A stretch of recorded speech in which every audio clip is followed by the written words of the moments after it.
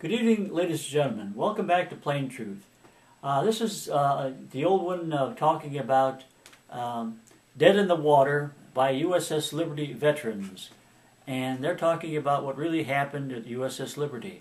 How Israel wanted to sucker us into a war with Egypt, and then Russia would come in, and we would be having World War III going on.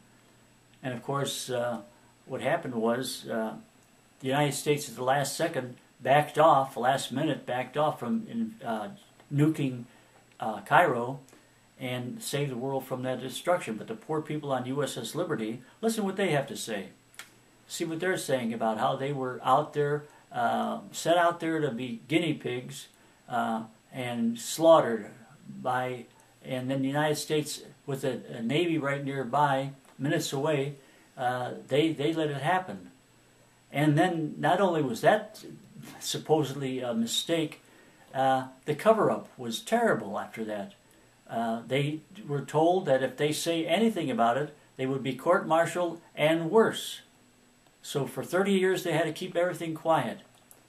And it's about time, according to these veterans, that they get justice done and that Israel be brought to trial for having massacred all these different American sailors.